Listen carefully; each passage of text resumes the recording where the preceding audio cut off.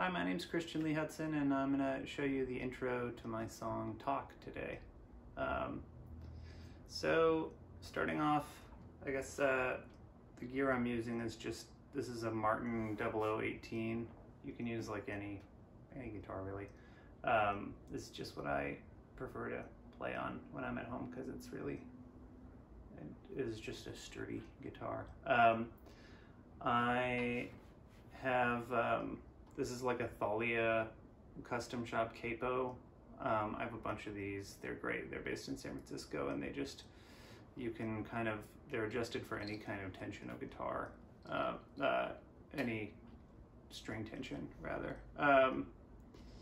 So yeah, this song is in drop D with a capo on the 2nd fret, and it's based out of D shapes, but you're gonna I would just ignore the high E string because you don't really need it, and it's not necessarily part of the picking pattern.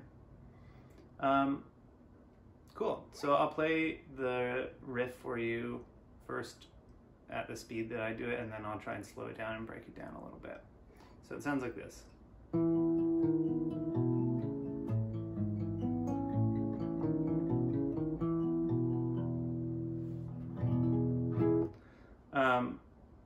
So basically what I'm doing is my thumb is playing like the bass line kind of melody, or that's how I think about it, which is this. And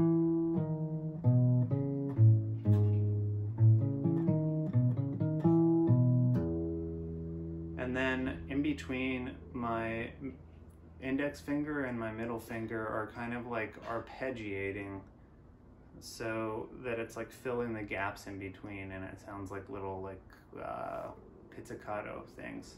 I should also mention that I'm using this, I have like a little piece of foam here that I put right underneath the strings, so it mutes everything kind of, which helps it sound not like horrible and like ringing out for everything.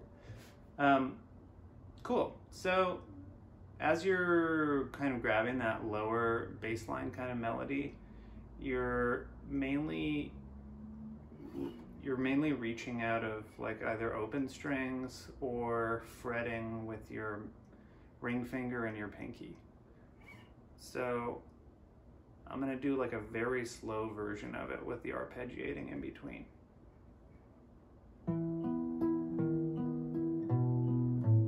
Oops.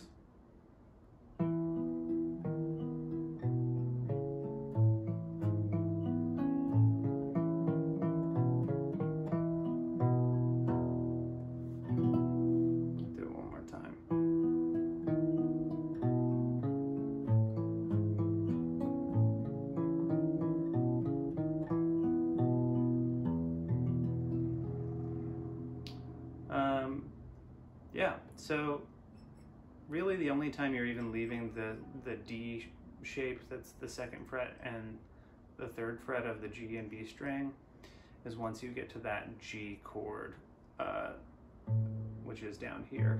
Then you're going to just lift and use the open B string as part of your arpeggiation alternation. I don't know what I would call it. So it sounds like that when you get to the G part. Yeah, and that's it. I hope that was helpful and that breaks it down for you. Have a good day.